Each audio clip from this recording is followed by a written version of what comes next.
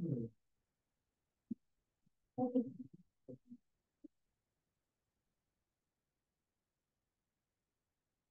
Okay.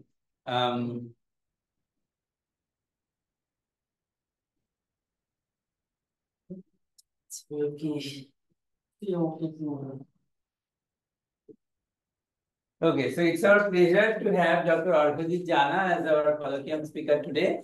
Arghajit did his undergrad at Calcutta University and then master's at St. Xavier's College. Then he joined ICSP in Kolkata for his PhD with Professor Sandeep Chakraborty. Like many of our recent speakers. And then after finishing his PhD, Arghajit has done postdoctoral work at the National Tsinghua University in China. And now he is a Fundacid fellow at the University of Diego Portales in Santiago, Chile, where one of our recent alumni, Anurup Dasgupta, recently joined as a PhD student as well.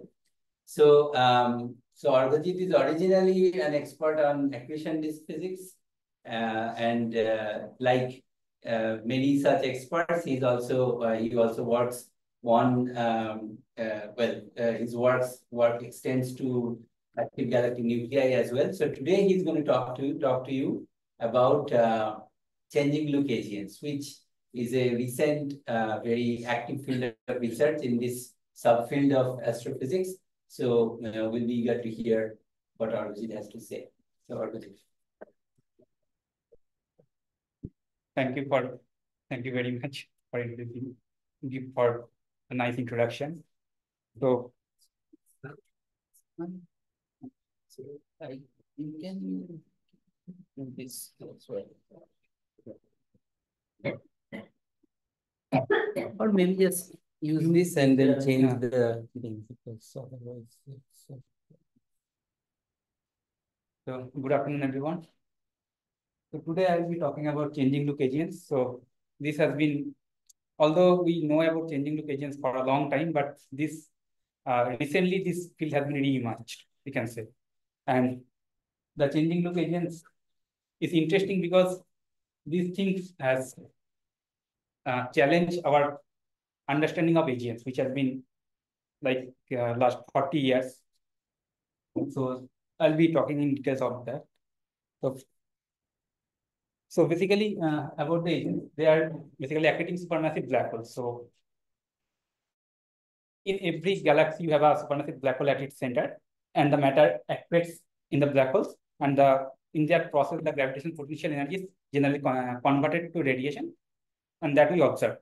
So basically, this is like some equations where if you move closer to the black hole, your potential energy increase, so as the velocity of the particle.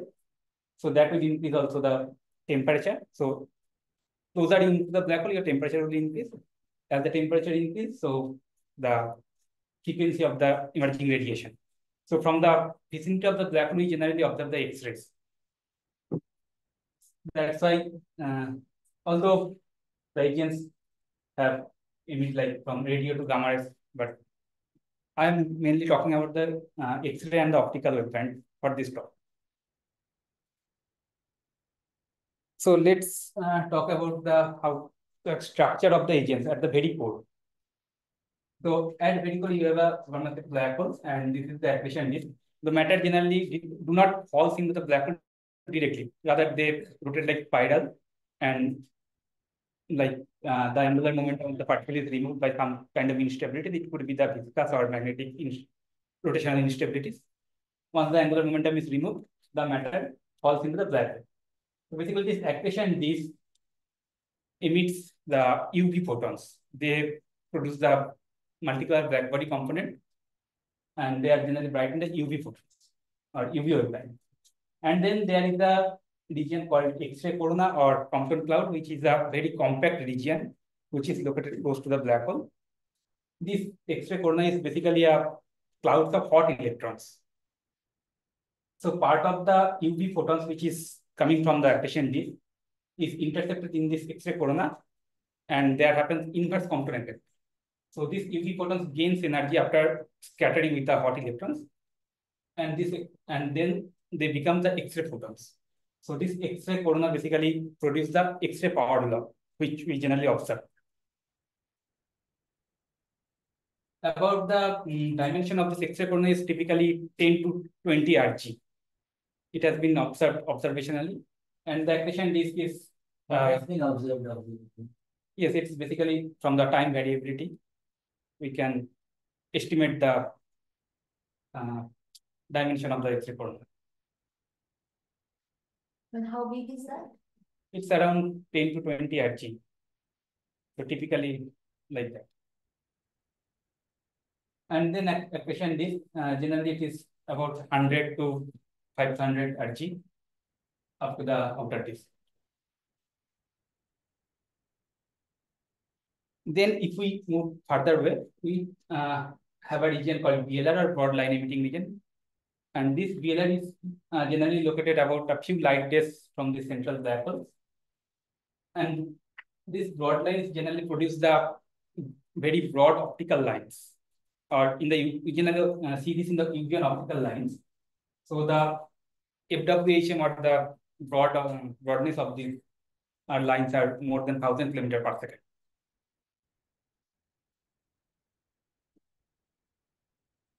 And then if we move further away, there is popularly known as torus, or this is the perspective obscurer. This is basically the molecular hydrogen. So this molecular hydrogen generally emits the IR continuum. Actually, the X-ray radiation from the X-ray corona is processed in this region and produces IR continuum. And also this is very important because this structure blocks the optical or very soft energy X-rays, which is generally coming from this BLR region, or the equation is they can block the light. So this is important. I will tell about that why. And if we move further away, in this region is called narrow line emitting region, or NLR. This is also been observed in the optical waveband. So this NLR region produces very narrow lines, about few hundred kilometers per second, and they are generally located around 100 parsec from this central black hole. But this torus is located generally a few parsec, 1 or 2 parsec, or maybe less. But they are located about 100 parsec from this central black hole. So this is the whole inner structure of the AGN spore. Also, I did not draw any jet in this here because this will just make the figure is complicated. So this is generally observed, or we know like this structure now. How do you constrain like where edges in terms of like the broad line is farther away while the narrow is closer to the black? Yes. Yes, because of one of the main, the simplest way is to look for the line width. So if it's closer, your line will be broad. If it's further away, your line will be smaller. This is just thermal broadening. Yeah, thermal broadening. And then let's talk about the classification of the agent. So depending on which waveband you are observing, you can classify the agent in several ways. So I'm not going into that very complex classification. This is the very simplest one. So generally, if you observe in the optical one, you can classify it as type 1 or type 2. If you observe in X-ray, you can classify it as obscured or unobscured. And if you are observing in radio loud or radio quiet. So mainly I will be talking about these two classification. I am not going to talk about this radio classification. And in my talk, most of all the agents I'll be talking about are radio quiet. So let's talk about the optical classification. So I have told you the broad lines and narrow lines. So this is a typical spectrum of a type 1 agent, where you can see one broad line and then there is narrow line. So the type 1 agents, so both kind of spectra.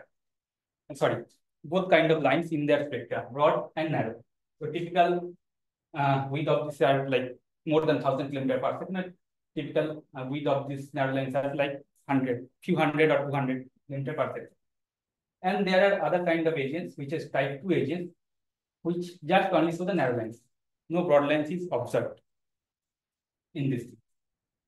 So this is, although there is some more complex classification like type 1.2, 1.5, 1.8, but broadly, we can just classify in two ways.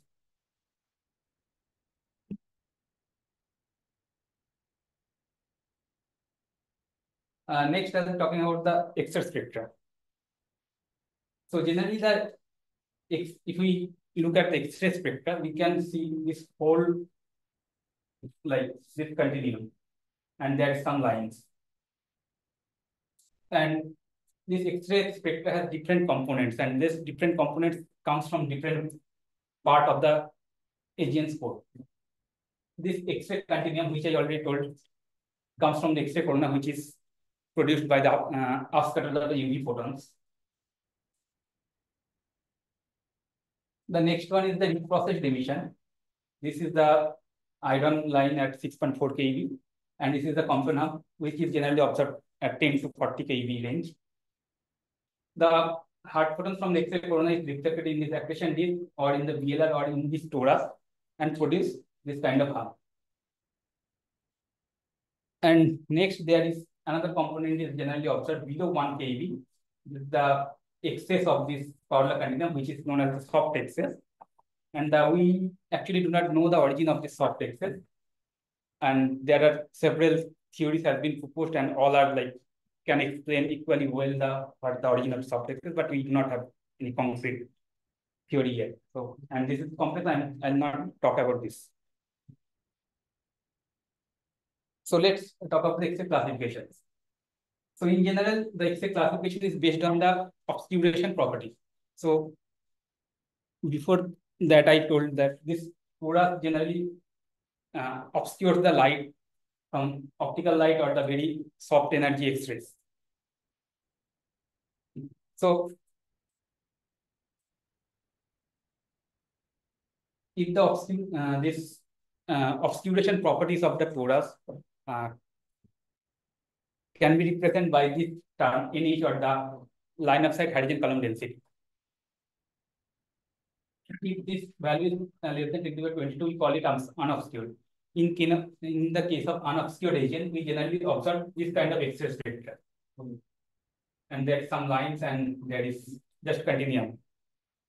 But if the NH is more than 10^24, generally it's more than 10^22, we call them obscured. But in the extreme case, the NH can be as high as 10^24 per semi-square. In that case, we have spectra like this. So what happens is this: if the NH is too high, so the torus will block more light. Basically, they tends to block the softer light or low energy photon.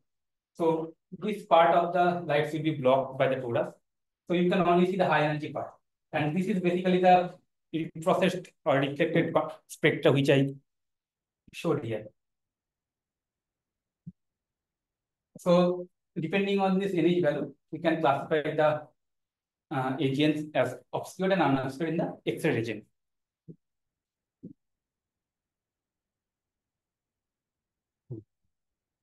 Now, all kind of X-ray classification and the optical classification can be explained by this unification model of AGN.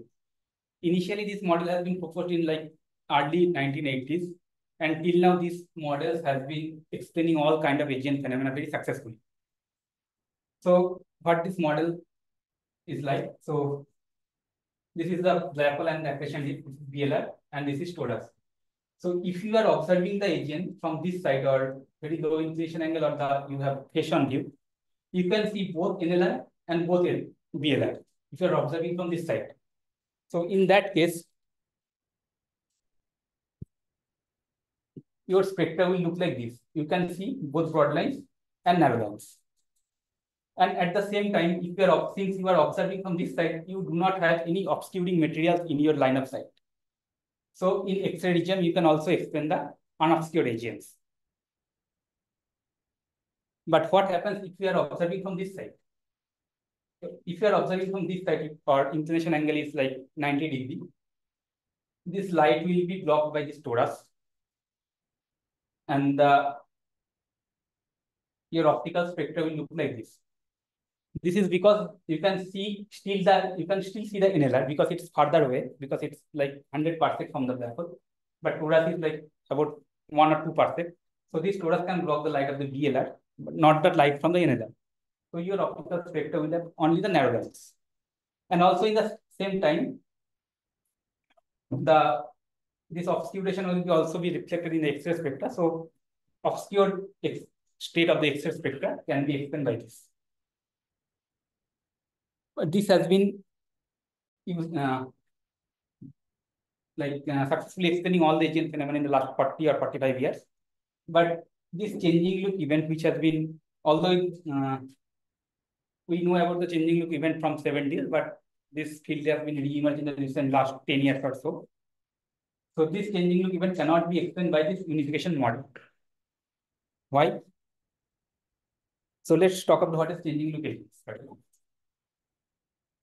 So actually there are two kinds of changing look events. One is observed in X-ray, one is observed in the UV and optical.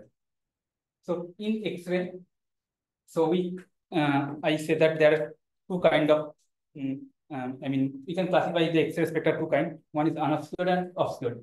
So some AGNs can switch between unobscured and obscured state in like time scale of few hours to years, even as small as 2 hours or 3 years. Sorry, hours. So this kind of phenomena cannot be explained by the unification model. Because in case of, if you try to explain this change by unification model, you need to change the obscuring material or the obscured state very rapidly, which is not possible. And then there is another kind of changing look region or changing look event which has been observed in UV and optical. In this case, type 1 AGNs becomes type 2 and type 2 AGNs become type 1. Again, the time scale for this kind of event is like few months and to few years. So again, this cannot be explained by the unification model. It is because if you try to explain this kind of behavior with the unification model, which is basically based on the behavior with respect to the torus, you need to change the whole orientation. For example, if you are like, it's type 1 right now, you are observing from here. So to become a type 2, you need to rotate this like this. So it cannot happen in a time scale of few months or few years. At least you need some millions of years to do that. So that's why this unification model cannot explain this. So we need something else to explain this kind of phenomena. Also, in the earlier, people tried to correlate between these two kind of changing look events, but they are not related and they are completely independent. So in my talk, in the rest of the talk, I will be just talking about this kind of changing look. So optical. In this CSMCU events, you said that this is hour scale change from obscure to unobscure. Yes. But can there be also like minute scale? Like what is the lower limit where people have seen these looks changing? Is it like minute scale change? So as low as I know, the hour scale has been observed. Okay. But maybe like, but minute scale is a bit difficult because in case of minute scale, you really need to put the obscure very close to the black hole.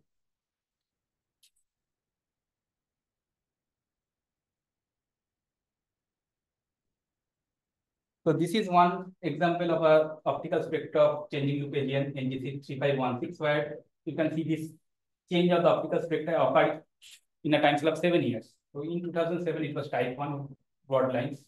But when it is re-observed again in 2014, the broad lines vanish. So within time scale of 7 years, it becomes type 2.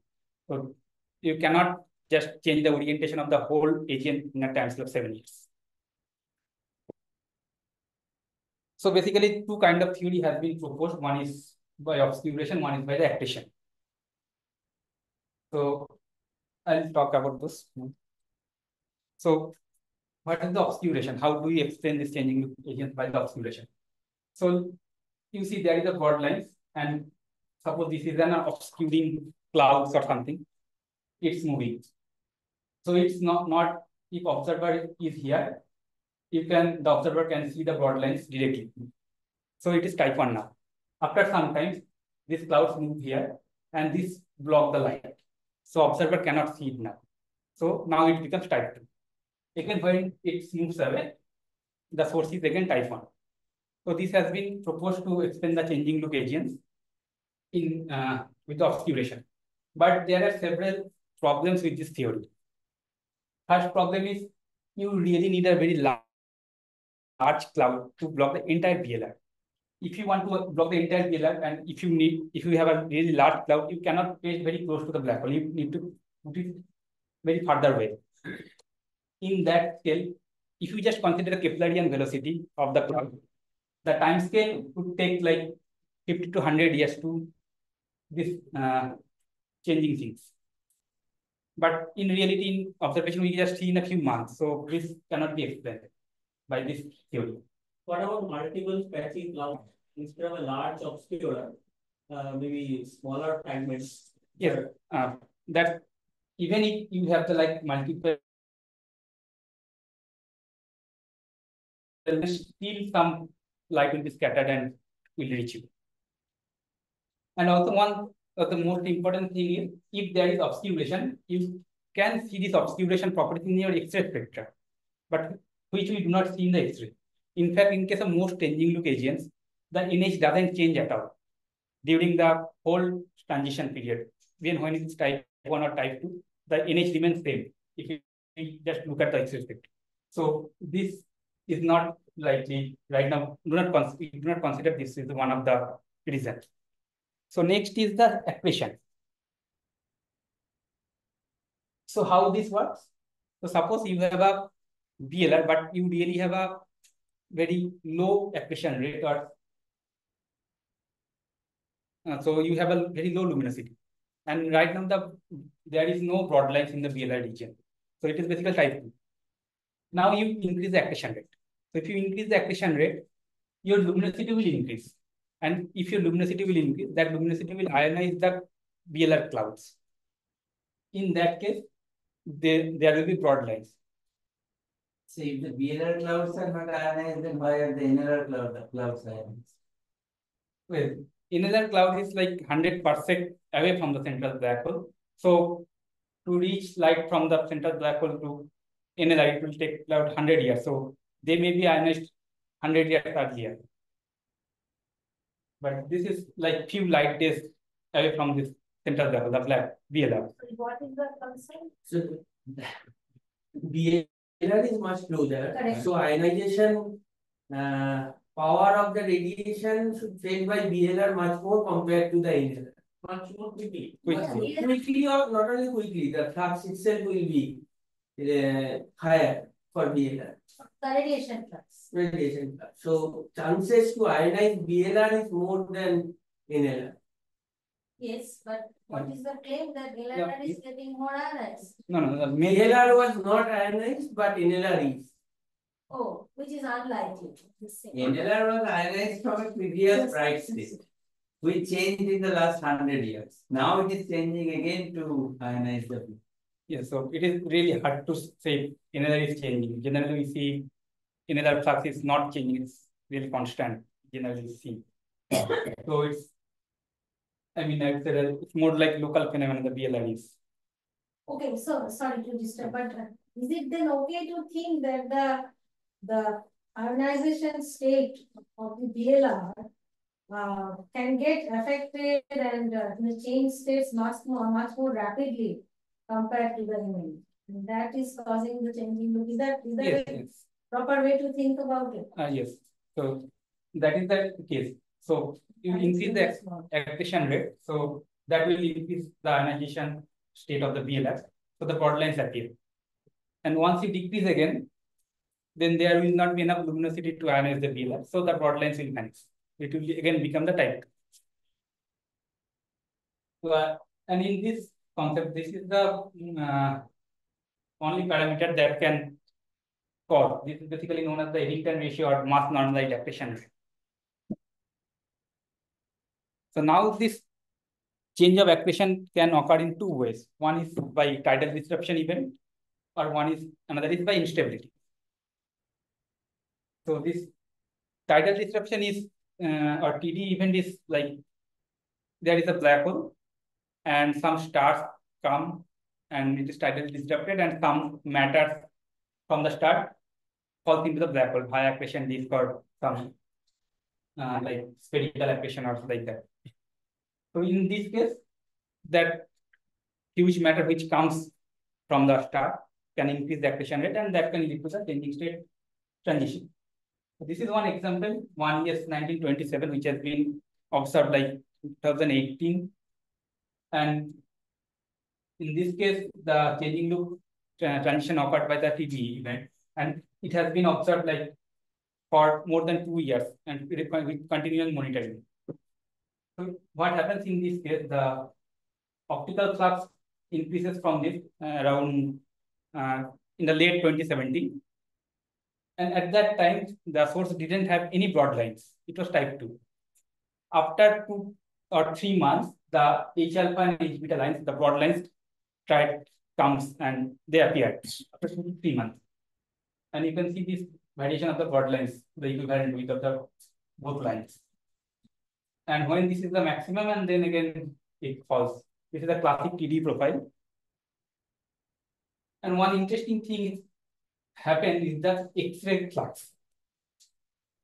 So once the accretion rate increases by the TD event, a lot of matter comes in. And we know that this X-ray generally comes from the X-ray corona. What happens here when the lot of accreting matter comes in, that accreting matter destroy the X-ray corona with the rapid cooling. So that's why we can see that X-ray flux decreases here. But again, when the flux decreases and the matter accretes to the black hole, then again X-ray corona recreate. This has been very peculiar behavior and has been observed only in this source. So sorry, so if I look at the peak in the optical, Yes. is that optical? Yes, the one or no? Yes, this is optical. This is optical. So that the peak in the optical and the trough in the X-ray, what is the time gap like? It's around 100 days. 100 days. That's likely. So I mean, is that you think a feasible time scale that For TD? Yeah, because for TD, I think it's shorter. Is it a comparable time scale or 100 days is okay? Or No. Actually, what happens is the TD is still continuing, the light curve still decreasing. yeah. But what happens in the X-ray, it is peculiar. Because you are saying that the corona is destroyed. Corona is right? destroyed, yes. But started from here, and if we do not have X-ray monitoring in the first like 100 days, and when the X-ray monitoring happens, it may be higher in this case. We don't know exactly, but then this dip.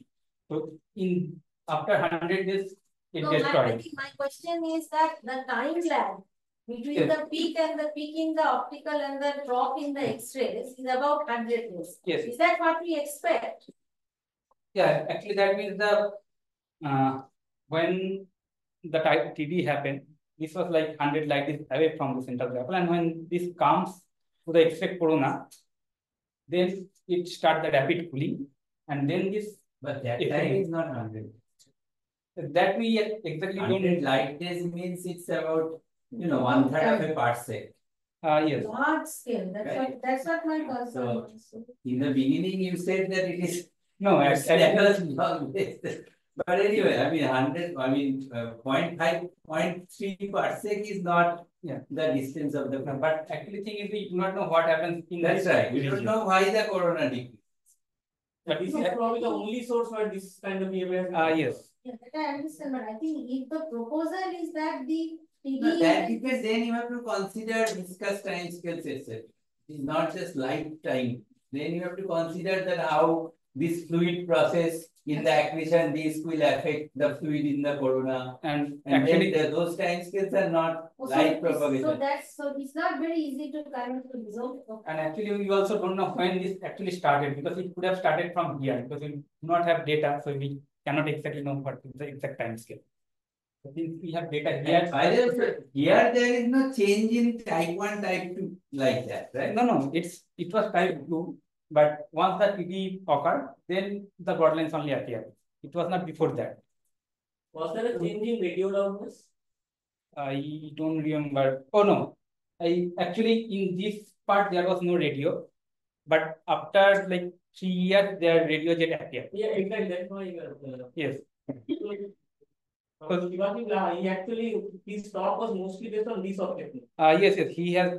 Their group has done some work on this, and they regularly monitor this source.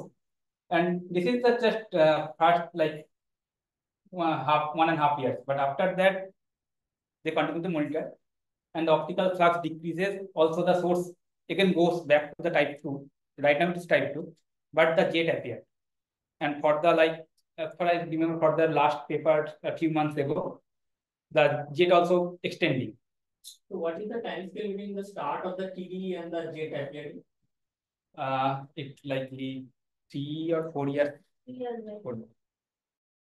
I don't remember exactly. The black hole was 16+6, something. Yes, 10+6. So actually, I mean, no, this that doesn't nothing to have with the black hole mass. In general, what happens in case of jet? Jet generally occur when the accretion is like no, very I'm not talking about black hole mass. What I'm saying is that the viscous time scale that will depend on the black hole. Yes, of course. So if you calculate that, so 3 years is fine, I guess, if the matter has fallen inside and then it has been ejected.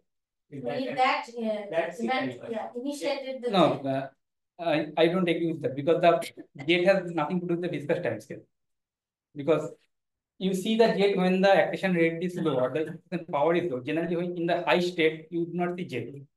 When it's only very low, then you can see the jet. So you can say that like you kind of think that it's very high state, and then when it's low, then jet appears. If that is true, then before this TD even there must have been a jet also, because it was also in a low accretion state. Yes, but there was hardly any matter. You have to have some matter, right? No, normally is it completely established that to have a jet you have to have a low accretion state? I mean, is it? Yeah, it's Sort mostly of kind of a picture, but it's not like totally established. I mean, there are some airlines gated airlines ones where the accretion rate is estimated to be what an internal. Yes. Even past there. Yes, so this is a quite mystery because the jet thing is, I would say, we do not know the complete picture, but it's likely. It's likely. Yeah. Well, sorry. So what happens to the narrow line? It's a constant. It's constant. So it's not affected by this radiation at all. No. Why is it so? Because it's further away. So time scale is quite high right now. It's further away, but how much further away? Right? It is 100%. 100% means around 100 30 years. Yeah. So maybe if after 30 years we can see some change. So it's really hard to say. Yeah.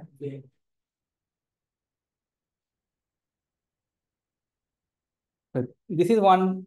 TD can lead to the changing state AGN, and another thing is instability.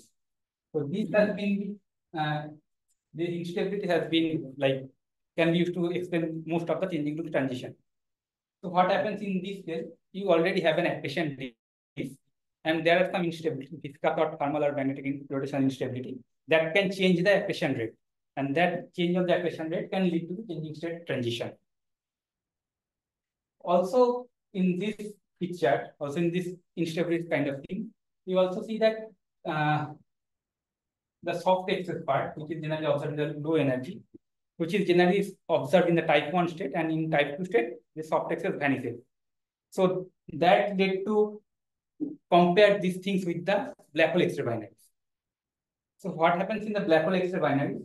You see in the black hole X-ray binaries, there is mainly two states. One is the hard state, one is soft state. In hard state, we only see the non-thermal emission, but in the soft state, we see also thermal emission. So generally type 1 state is now, so the type 1 state is now compared, considered as the soft state of the black hole X-ray binaries, and the type 2 state is now considered as the hard state of the black hole X-ray binary. So this is one of the accretion disk recedes away from the black hole or something like that. In generally hard state, we believe the accretion disk recedes from the inner radius. Inner radius. In XRB, Yes, and like it's trying to compare both the XRD with the AGNs in case of this instabilities models. So with this kind of things, you can explain most of the changing look agents. The main problem is time scale.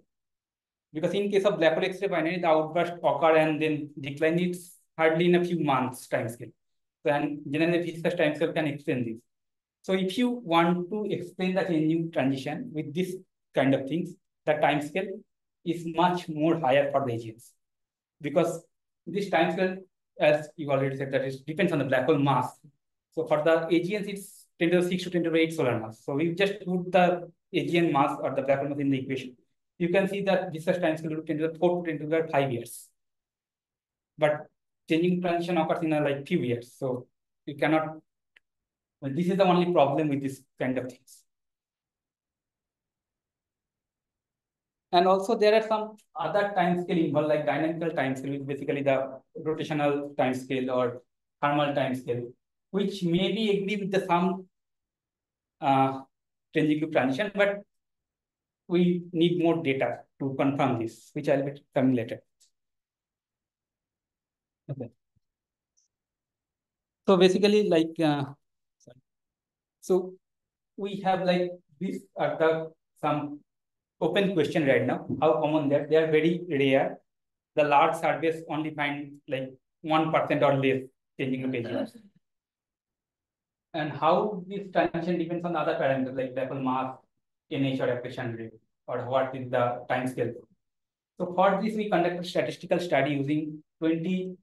Okay, this is old slide. I didn't change it. It's actually 20 changing loop agents, all the local one, using the optical and X-ray observation in the last 40 years. So from the optical observation, we get the information whether it is in type 1 state or type 2 state. And equally from the simultaneous X-ray observation, we get the information about the Eddington rate and the NH or the obscuration. So, Argojit, you were saying that about 20, there are cases where there is a type 1 to type 2 or type 2 to type 1 transition. No, actually, I selected this sample from the BAT AGN survey.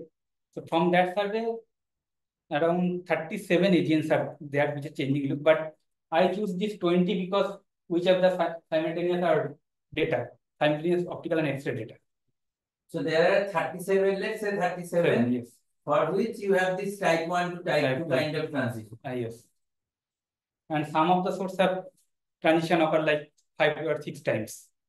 Oh, in 40 years limit. Yes, in the 40 years limit. And there is no periodicity in that transition. No, there is no periodicity. Yeah, that is one problem because we do not know because there is no data sets where 40 years, for 40 years there are emission line information for these AGN. Yes, that's the one problem is that we do not know exactly if we have all the information because there may be some information of there is no observation of a particular one object and we do not know whether it is type 1 or type 2 in that case. So because like your telescopes are like 40 years you are saying, so what are the surveys like which telescope? Actually, I collected this from the literature and so this is like many various observatories are involved. And by broad, you define like what, 5 angstrom or what? No, it's more than 1,000 kilometers per second. So then I tried to find any relation in the Eddington ratio, which comes from the X-ray analysis. And for the X source, I find that the Eddington ratio is decreasing if we move from type 1 to type 2 for the X source. So that tells you that changing loop transition is generally occurred by the accretion. Change in accretion rate. Sorry, I didn't understand. So each of these panels is its source. Each source. Yes. Then what are all these data points?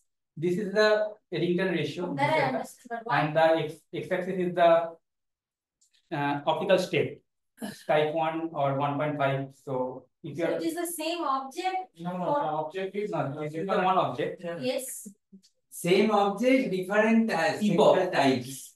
Different Spectral type is not just 1 and 2. There is also between 1 and 2, there is 1.2, 1.4, 1.1, 2, etc. So the x-axis is the spectral type, y-axis is the Eddington ratio, and each panel is each object.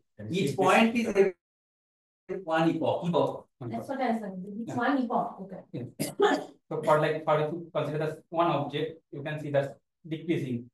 If we decreasing an incarnation, we move from type 1 towards the type 2. And it's been seen from all the objects. And in time, they can be anywhere. Like.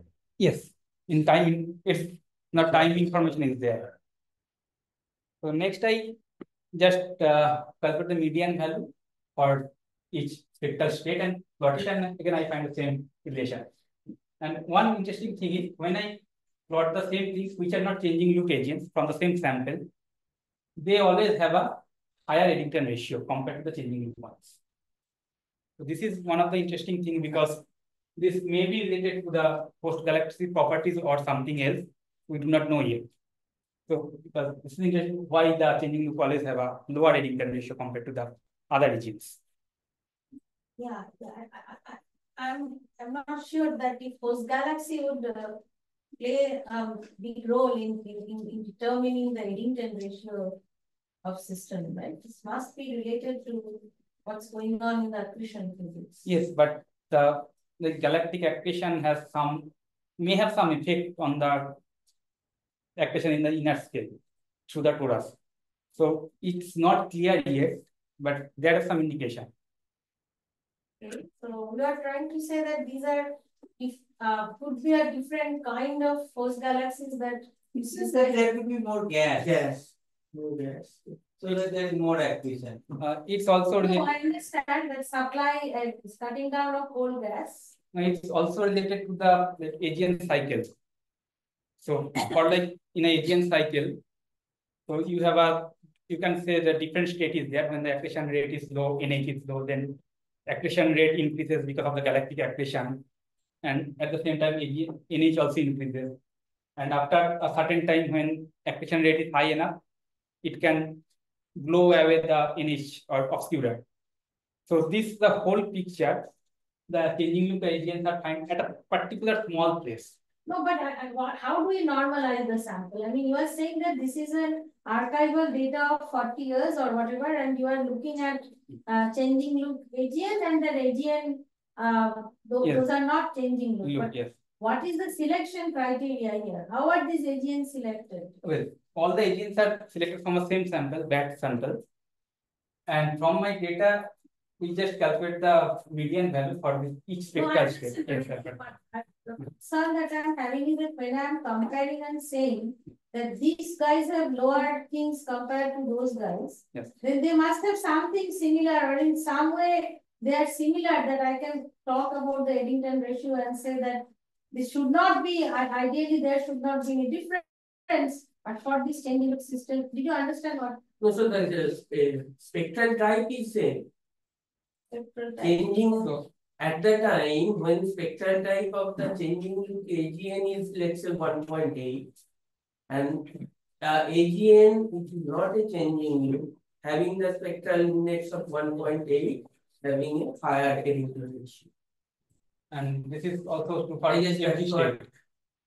Okay. What is the viewer rate here? Oh, this is just different volumetric correction.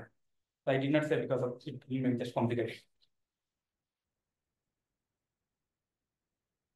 And also the agents, they do not, change the flux or Eddington ratio over the years. So it's remain constant.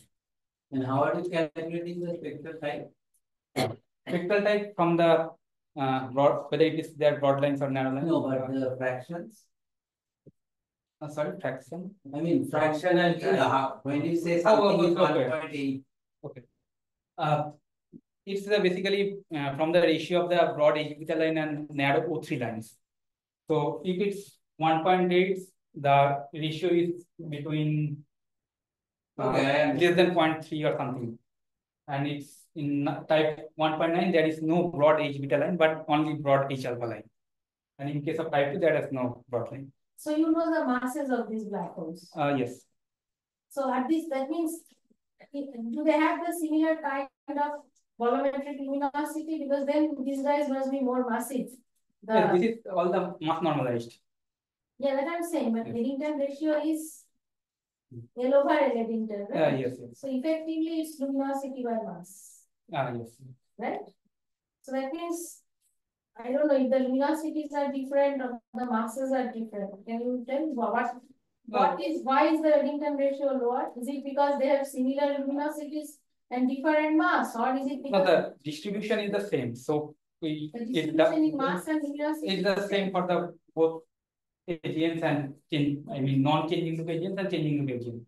Okay. So this has nothing to do with the luminosity and mass. We check that, but it's something else. Why we do not yet know that why this Eddington ratio are low for changing loop ones. Since your changing loop agents are so small in number, regarding distributions, aren't you like biased by small number studies? Yes. Yeah. It may be, but we check with the different gate. Okay, this is true that our sample is very low, but we check with the different redshift region, different mass, different luminosity, and we do not see any difference.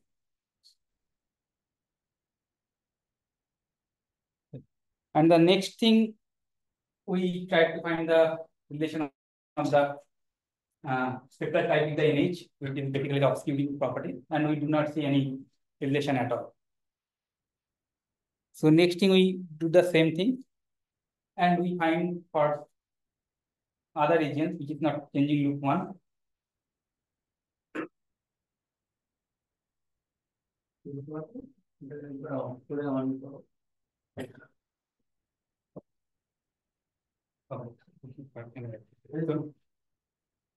So basically, this orange points are the for the non-changing loop agents, and we see that NH value increasing when it moves to type 2. This is consistent with the what unification model claims.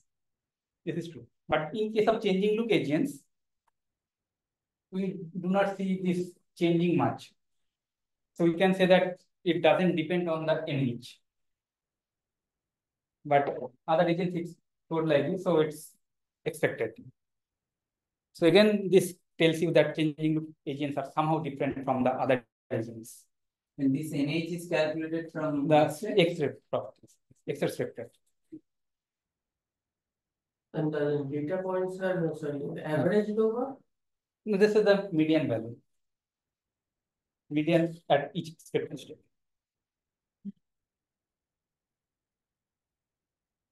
The next thing is the most interesting thing is which I was talking about the comparing the black hole X-ray binary with the changing loop agent. When we calculate the transition Eddington ratio, so at this Eddington ratio, source change from type 1 to type 2 or type 2 to type 1. So the median value is the exactly same what is observed in case of the black hole X-ray binary, around 1% of the Eddington limit. So this again tells you that there is some link between that. It goes into a hard state. Above Yes. that, it goes into a soft. Above this, it goes to soft state. Below this, it goes to hard state. So this, if you move above this, so you have type 1, and below this, you have type 2. So again, this tells you there may be a link between the black hole X-ray binaries and the changing loop transition or changing loop agents. So this is one of the interesting findings. You don't follow what this is. So what are the red triangles? This is the median value for different transition from type 1 to type 1. So those are all the values, and that is the median value. Yes. So okay, so the median, okay. So you are saying that the median values are below that line. Yes. So which means that this line is the -2 in log scale. right. So this is 1% of the Eddington limit in case of this. But no, but what is your proposition here? What are you saying? I am saying that at this transition is the same for the both black hole and the agents. In case of changing loop agent, we have median value at 1%. So above this Eddington ratio, we have type 1 agent. Below this, we have type 2 agents. But your distribution is going all over the list. So that error bar you have drawn, Yes. what is that?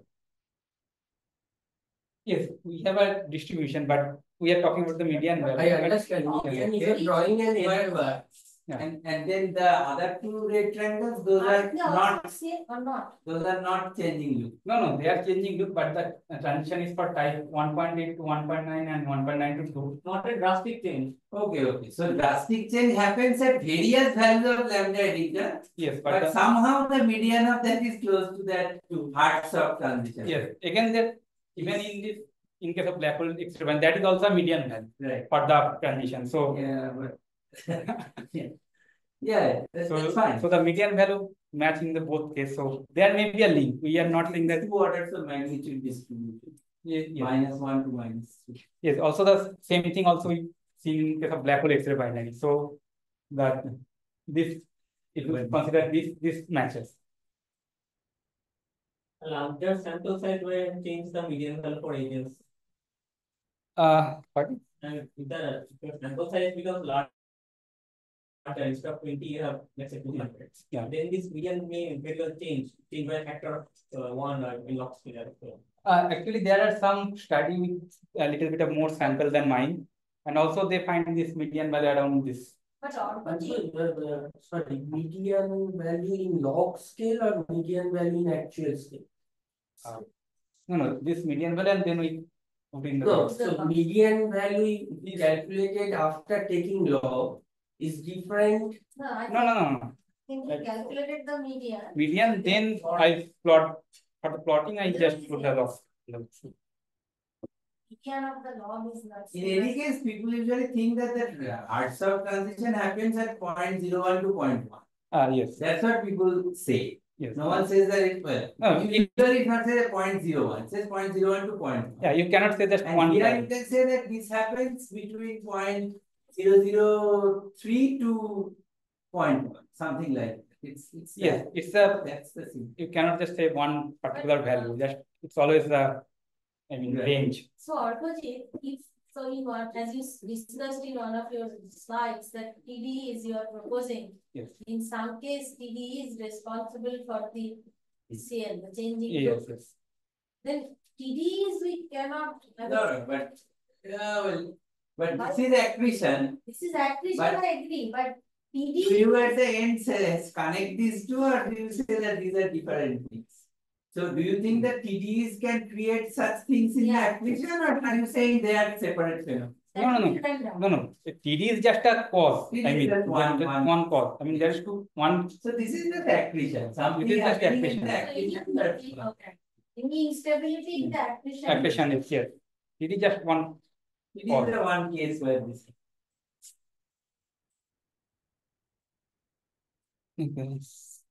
Okay. Next thing is about the time scale which I was talking about. So when I plot all the time scale which I observed from my data, we find the median value is very low, around 3 to 4 years. And again, I am saying that this is the upper limit data because we do not have the all the observations, and it is possible that many changing event has been missed. Because for example, one object is observed in 1980s, and then next observation was taken in 1990.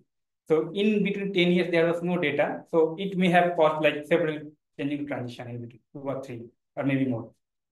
So that's why this is just the upper limit, and even in the upper limit, we just find the median around 3 to 4 years. So it is possible most of the transition is occurring even less than that. So we do not, and we definitely missed many changing transition. And next, when we compare with the different relevant time scale, like this is the discussed time scale, this is dynamical and thermal time scale, and we see this is the observed transition time scale. And it's always less than the discussed time scale, but can match with some of these 3 curves. But since they are the upper limit, we do not know they match at exactly to which curve. So we do not know exactly which kind of instability is occurring at the accretion days, which is leading to the accretion rate change. What is this? The thickness of the accretion disk matters. We are calculating. Of course, yes. So what yes. is the thickness we I take this 0.2 and alpha is 0.01. Of course, this change. Also, there are some theory recent some papers have been proposed that if you include the magnetic field in a standard Sakura-Sonev disk, or it may be faster, so it can match with this. Distance time scale can overlap. Yes, in case of if you have a large magnetic field in the disk. So there are the theory and there are many people and many groups are working to match this observational things with this theoretical stuff.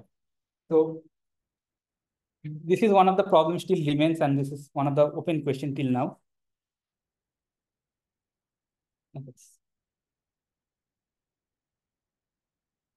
So this is like a summary. So this transition is occurring by the accretion rate, and we can see this the median value around 0.01, which is same as in the soft state hard state transition of black wax refineries. And the median of the time scale may be less than 3 years or more, but definitely we do not know much about this. And we hope that some future surveys which are likely going on, some surveys going on like HDSS-5 and LSST, which will start operating in December. So LSST basically will observe the whole sky in a 3 days cadence. So it will observe every object in 3 days. So that will help us to identify many changing loop agents and also the constrain the transition timescale.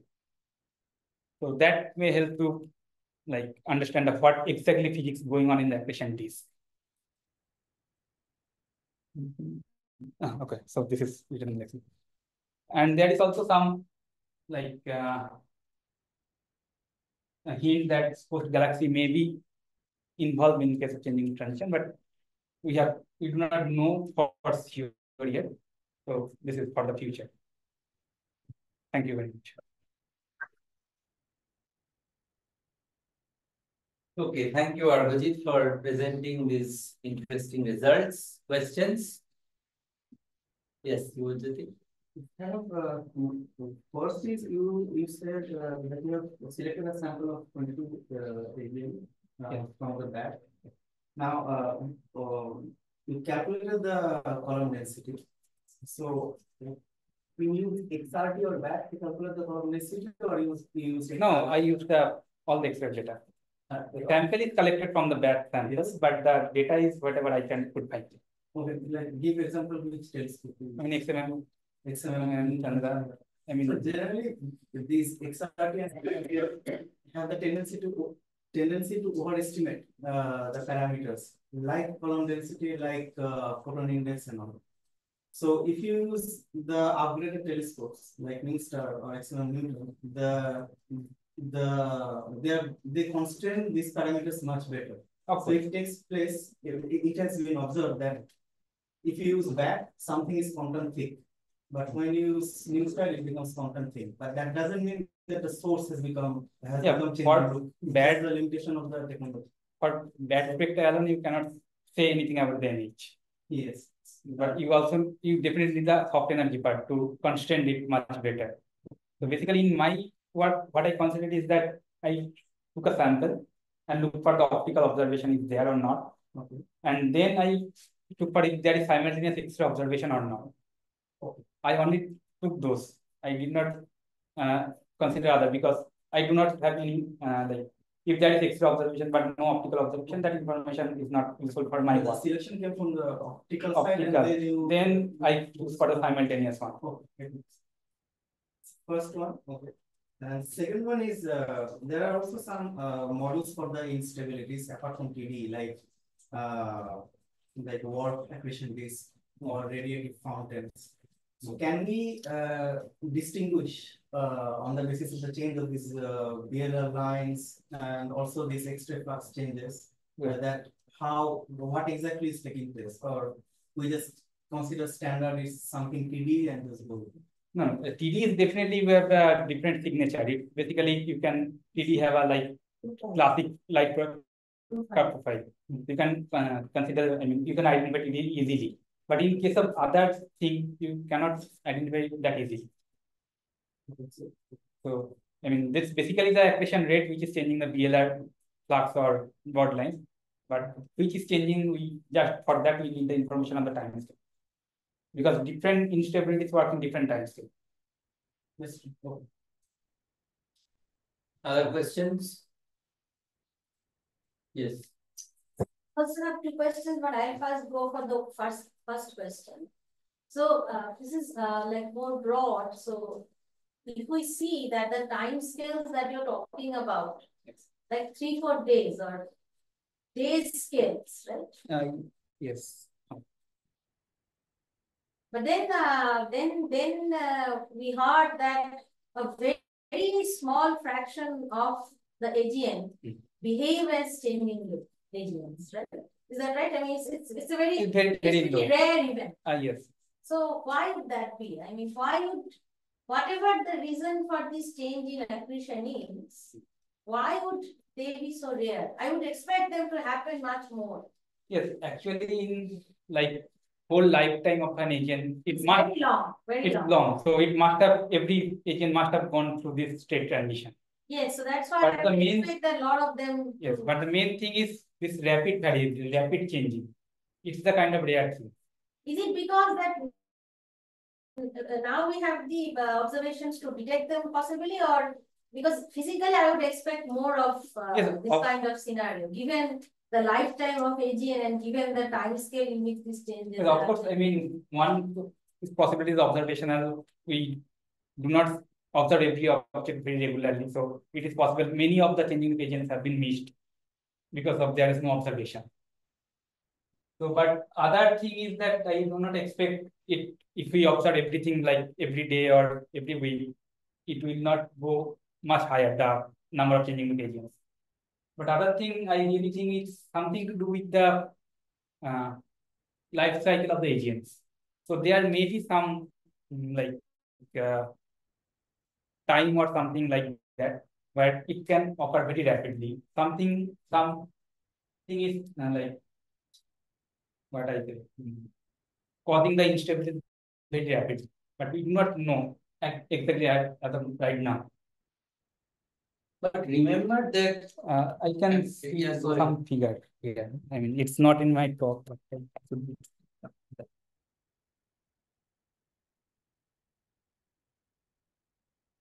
Yes. This is basically a like life cycle of an AGN. So this is one phase where you have very low accretion rate and very low NH. Somehow the accretion is triggered by the some galactic accretion or the that's through the TORA. So your accretion rate increases, NH increases, so it moves to this state. And once is that the agents start accreting very rapidly with high Eddington rate or maybe in super Eddington case. So after some times, you have a very large luminosity that will just blow away the obscuring material from the from the line of sight.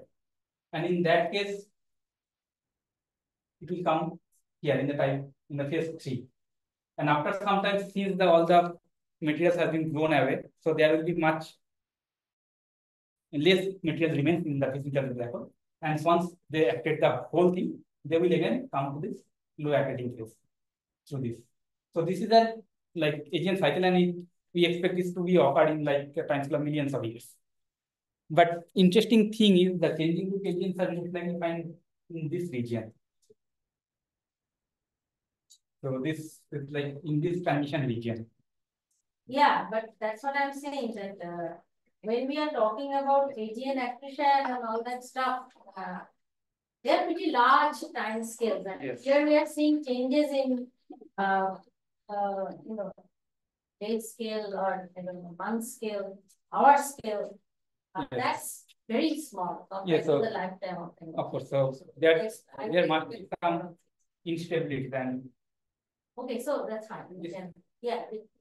But I have a general comment about that. See, AGN getting very bright and then getting dimmer, this kind of brightness variability, that happens in many AGN. Yeah, but whether this type 2 type 1 transition will happen, that is happening in a very small number of cases. I agree, but the physics that is being proposed behind this type 1 to type 2 transition, that doesn't look like a very rare phenomenon in the life cycle. No, that's what I'm saying, but the proposed physics.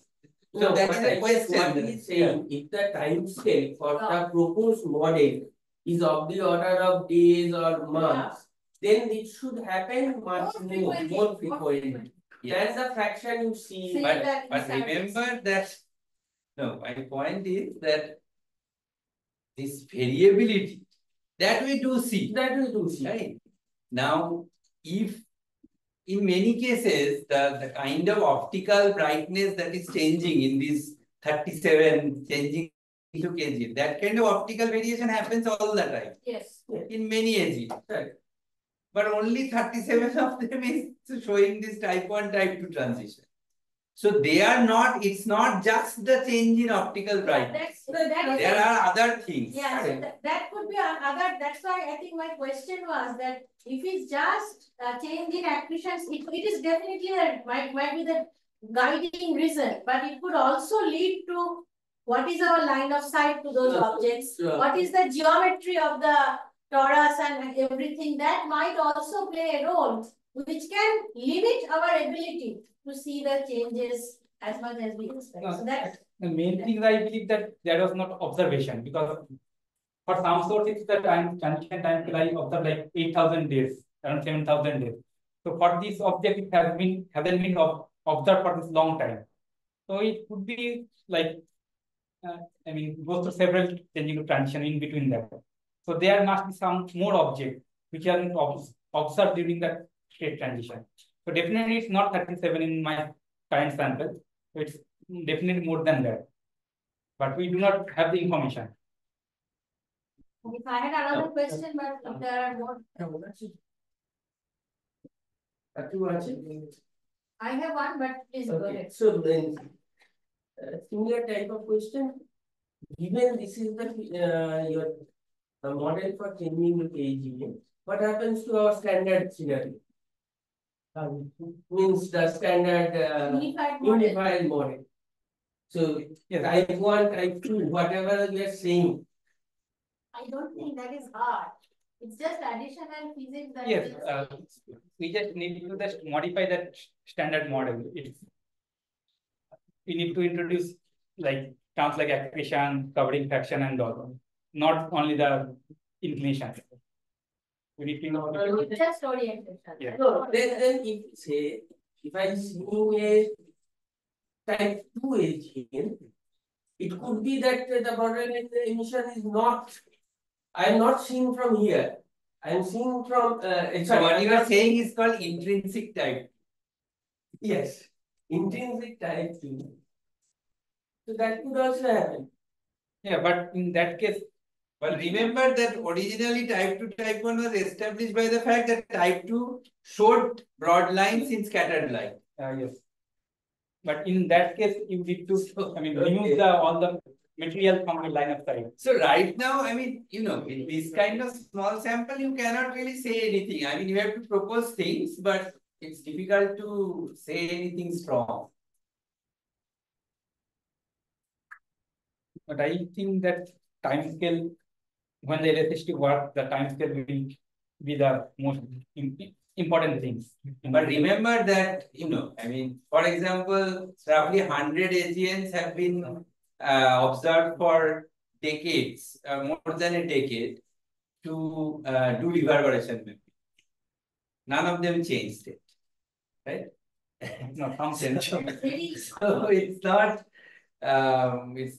there is, I mean, even if you, I mean, whether how much, what fraction of AGNs are showing this, that so, but if there are no other question, then I'll ask one question. I just have one quick question. Sure. So the optical spectra of about 40 years, they are from which observatory?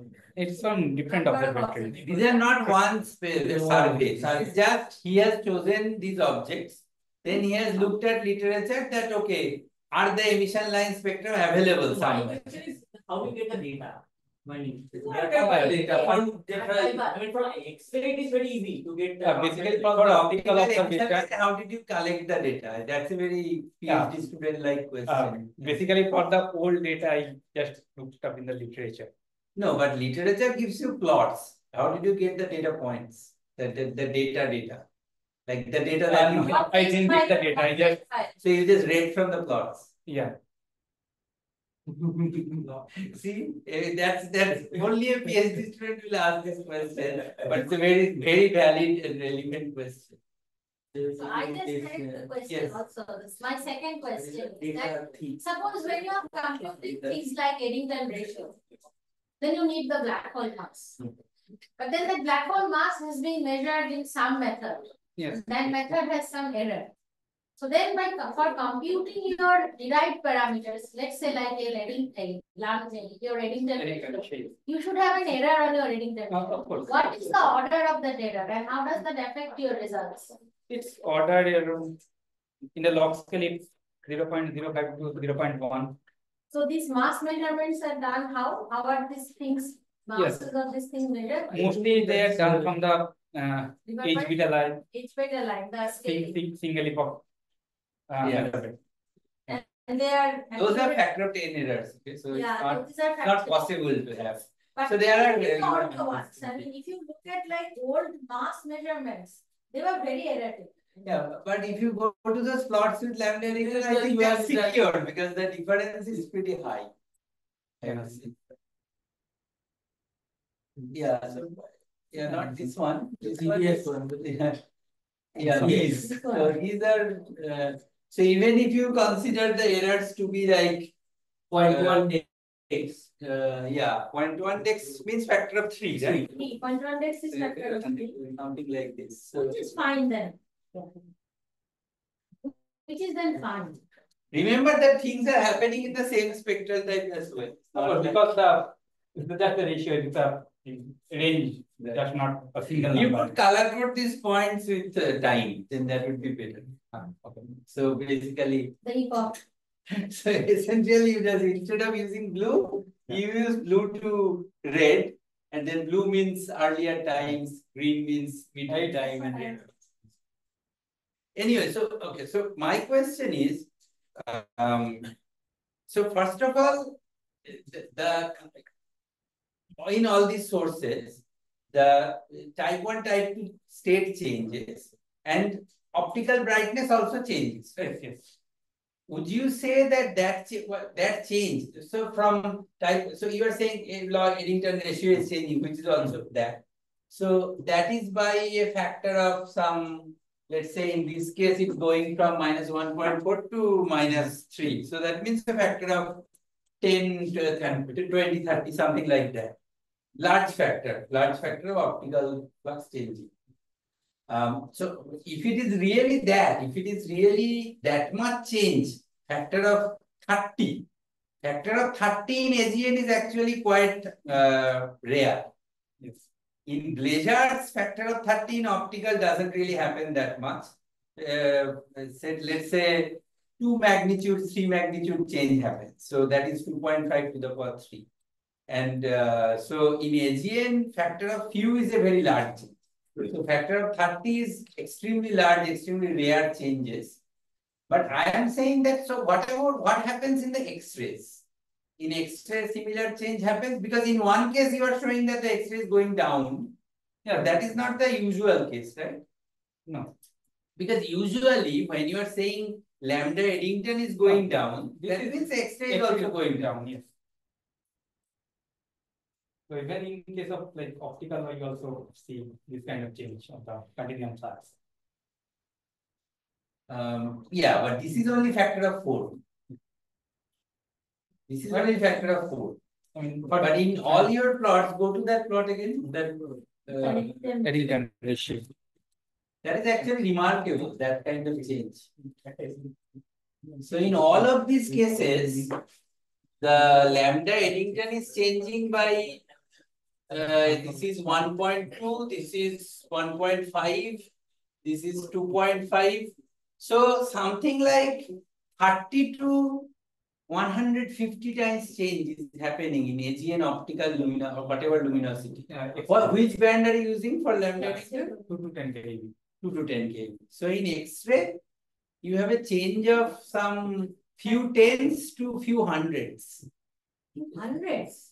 Yeah, in some cases, see, -0.5 to -3. 2.5 or 5. So that is 300. 300 times. That is remarkable change. These are exceptional cases. They're exceptional. This is not normal at all. It's very rare. even in this case. Factor of few is the normal. AGN variability over years even. Factor of few is normal in X-ray. And these are what in day scale or? No, over 10 years, 40 years. 40 years. Even like for in this 1566, I saw this change is like 70 times in a time scale of like few months. 2 or 3 months, it's changed like this. Because at the time information is. So this is a very, very large amount of change. I mean, For the most commonest of common AGN, that is in this 415, that is the middle panel. In the Yes. door. yeah, Even there you see 100, factor of 100 change. No, not factor of 100. Yeah, One minus 3, minus 1 to minus 3. Factor.